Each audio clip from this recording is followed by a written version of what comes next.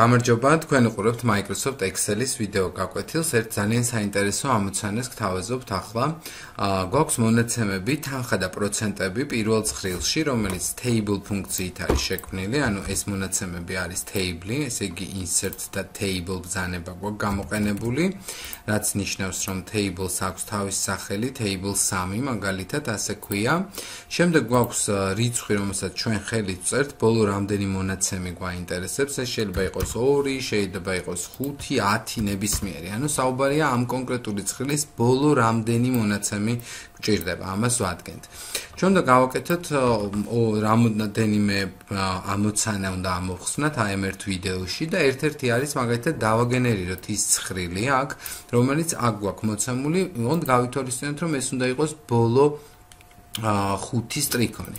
პირველ რიგში მინდა გაჩვენოთ ერთი ესეთი ძალიან საინტერესო ფუნქცია სახელად row, ოღონდ ჯერ მხოლობითი ვერსია. ფუნქციას rows, როდესაც გავხსნით, დავხურავთ enter-ს, დავარტყავთ, პასუხად მივიღებთ 9. ჩვენ ვართ ახლა მე-9 სტრიქონზე, სწორედ ამიტომ მივიღეთ პასუხი row 9. ხოლო თუ შიგნით არგუმენტად მაგალითად სხვა უჯრას მიუთითებდით, ეს არის G5, ესე იგი პასუხს მივიღებდით, რომ ეს არის მე-5 მაგალითად.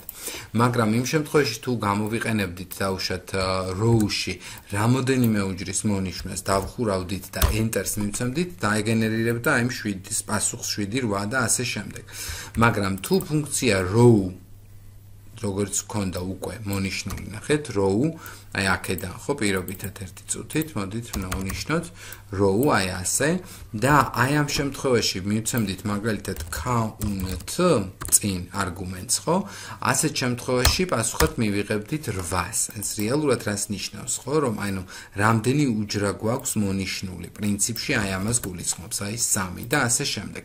სწორედ ამას ითავსებს ფუნქცია rows, რომელიც დათვლის მონიშნული უჯრების სტრიქონების რაოდენობას ამ უჯრებში, ასე ვთქვათ. და აი პასუხი არის 4, მაგრამ ძალიან საინტერესო დეტალი, რაც განსაკუთრებულად ყურადსაღებია, არის ის, რომ ფუნქცია მაგალითად, როდესაც ჩვეულებრივ 3-ს ვიყენებთ, დაუშვათ დააჯამოს აი ეს დიაპაზონები, ანუ ფაქტობრივად ფორმულა მოვაყოლე იმ უჯრაში, სადაც ფორმულას ვწერთ, ხო?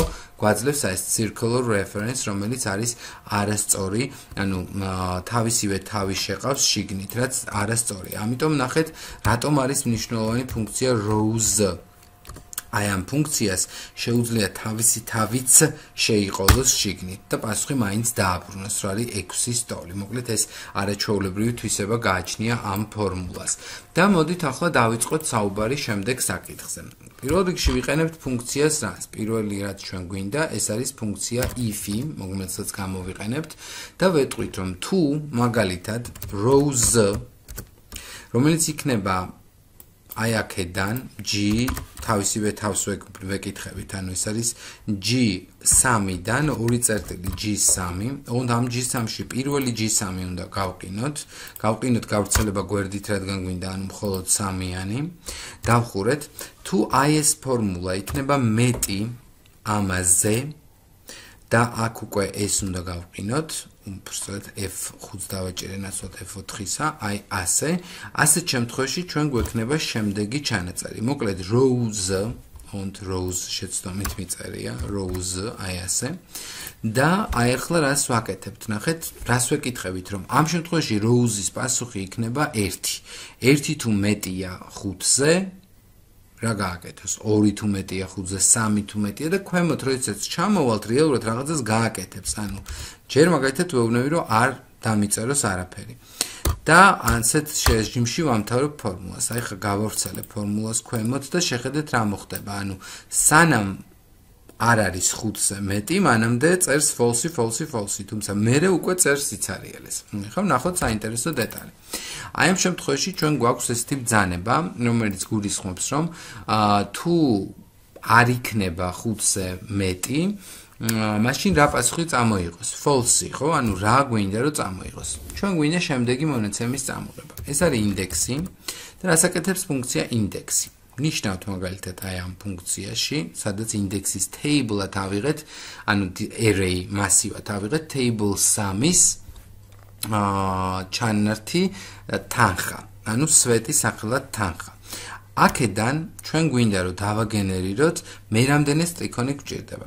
რეალურად მე რამდენი სტრიქონი გვჭირდება? ჩვენ გვჭირდება ისევ rows ფუნქცია, რომელიც ახლა ნახეთ მოვნიშნავთ აი ამ დიაპაზონს და რა დავავალეთ, რა ვუთხარით? ამ შემთხვევაში ჩვენ ვუთხარით, რომ მან დათვალოს ჯამში რამდენი სტრიქონია table-ში. რატო ჩავსვით ეს table თანხაში? იმიტომ რომ დადი რომ იყოს ეს ცხრილი, ავტომატურად დათვალოს მაინც რამდენი სტრიქონია მთლიანად ამ ცხრილში.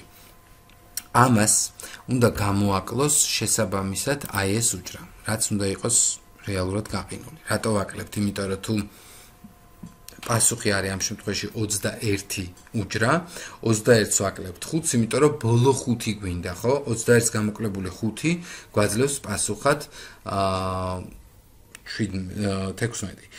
და რეალურად ჩვენ გვჭირდება არა 16-დან ათვლა, არამედ ამას +1-დან. ანუ რეალურად +1 რატო? იმიტომ რომ მე 17 გვაინტერესებს, ანუ ბოლო 5-ის ნუმერაცია იწყება 17-დან. 17, 18, 19, 20, 21. მაგრამ ესე +1-ს ვერ დავწერთ. რატო ვერ დავწერთ? იმიტომ რომ +1 რო დავწეროთ, სულ ყოველთვის +1 გამოდის. ჩვენ კი გვინდა რომ ხან 1 დაემატოს, შემდეგ სტრიქონზე 2, მერე 3, მერე 4 და მათ შორის 5.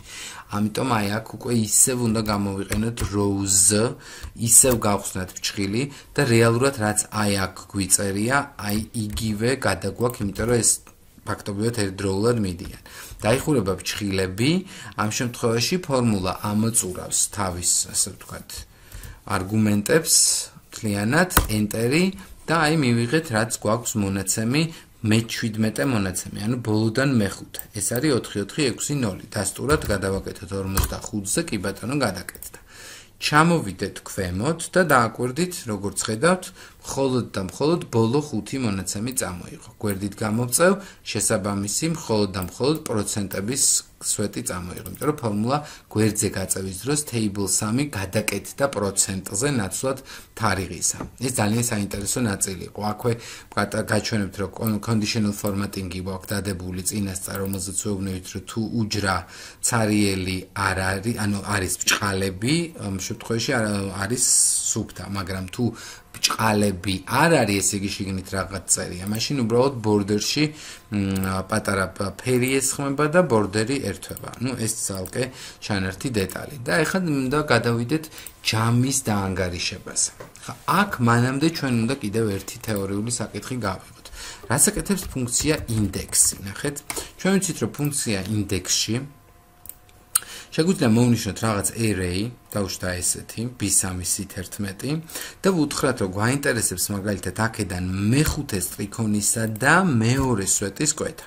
და პასუხს ვიღებთ აი ამ რიცხვს, რაც არის, ხო? კი ბატონო, ეს არის 73%. ძალიან საინტერესოა, როდესაც კალკულაციაში შევდივართ ფორმულის evaluate ფორმულაში და ვაწვევით evaluate-ს, პასუხს ვიგრძნობთ, რომ ეს არის 73%. ხოლო თუ ინდექსის ფუნქციას წინ დავუსმევთ მაგალითად ჯამს და ამის შემდეგ დავიწყებთ კალკულაციას, დააკვირდით რა საინტერესო შედეგს მივიღებთ. evaluate-ის შემდეგ პასუხად ვიგებთ არა 73%-ს, არამედ ჯამი C7-ისა. ჯამი C7-ისა და აბსოლუტური მნიშვნელობით. პასუხი საბოლოო ჯამში რა თქმა უნდა იქნება 73. ხო და ახლა ვნახოთ რა ხდება. ჩვენ შეგვიძლია გავაკეთოთ ფუნქცია ჯამი. შემდეგ უკვე დავიწყოთ ფუნქცია ასეთი. კვლავ ინდექსი.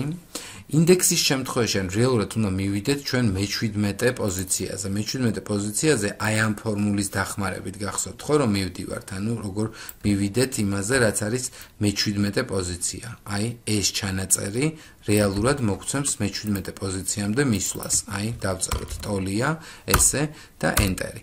აი პასუხი მივიღეთ, რაც არის ბოლოდან მე-17 პოზიცია. ანუ ეს იყო აი ეს რიცხვი. კი ბატონო.